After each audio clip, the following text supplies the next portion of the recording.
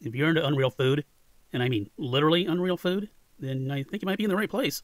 Today's dish is a positively ravishing and, well, somewhat freaky chicken tuna omelet with Velveeta cheese, broccoli, and Oreo cookies.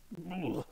Okay, so let's make short work of this repulsive entree. You'll need a dozen eggs, rooster eggs if you can find them, a stick of butter, a cup of cooked chicken, or this, or that, a cup of cooked tuna, head of broccoli, or a half a head of broccoli, diced green bell peppers. Don't ask. I don't know what these are, but I'd eat them. Naturally diced onions, a brick of Velveeta cheese chopped into chunks. Maybe you prefer Swiss cheese. Yummy. Oreo cookies, garlic powder, black pepper, salt, a scorching hot skillet with burnt butter in it because you're going to need something to get this taste out of your mouth. Add the beaten eggs, add the chicken and fish, rooster fish maybe. Add seasoning and all other ingredients. Cook the egg until it's completely turned into rubber. Fold in the Oreo cookies, don't crumble them up, place them in their hole. Then plate and serve this wonderful entree.